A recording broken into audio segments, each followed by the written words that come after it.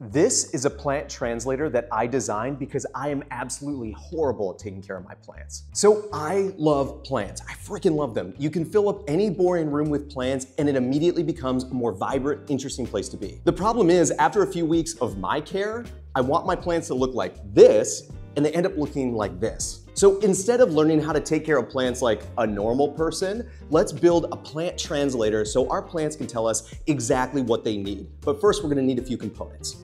So for this project, we're just going to measure light intensity and moisture content of the plant's soil so that they can tell us if they need more light or more water. Then I found these awesome tiny little microcontrollers that also have Wi-Fi capability to take all these sensor inputs, along with a few other miscellaneous components to complete our plant translator.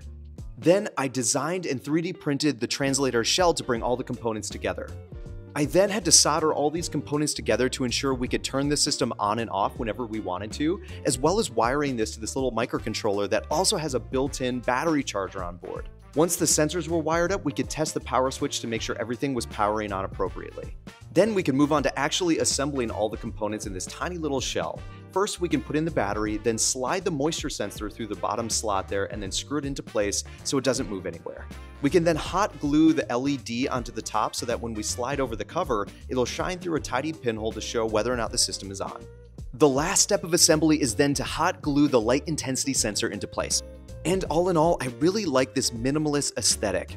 It really doesn't stand out too much when you put it in the pot of the plant.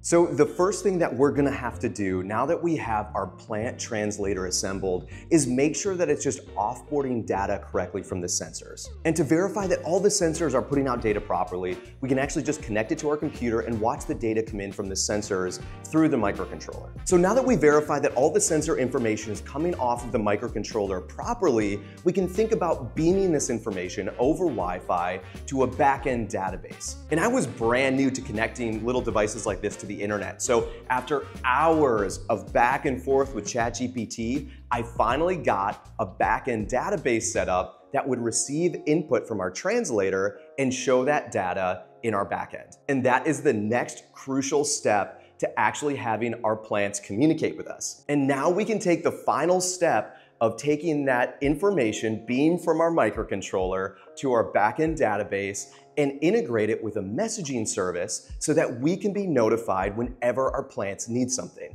So I had this thought as I was building out this messaging service to go from our backend to our devices. What if instead of just giving us straight information, which would be helpful, saying I need water, I need sunlight, that's cool, but what if we actually gave our plants a personality? So what we can do is actually design a persona for each of our plants so that we know when we get a text from a certain number or get a notification that the specific voice is from a specific plant in our house or in my workshop. So to accomplish this, that's where we're going to need to integrate ChatGPT. So what we're going to do is give ChatGPT the information that we have in our database and then tell it the persona of the plant and the specific needs of that plant, and then use that to translate that into unique messages that our plant can send us every time it needs something. So as our first example here, let's take Monsty, our monstera, as an example.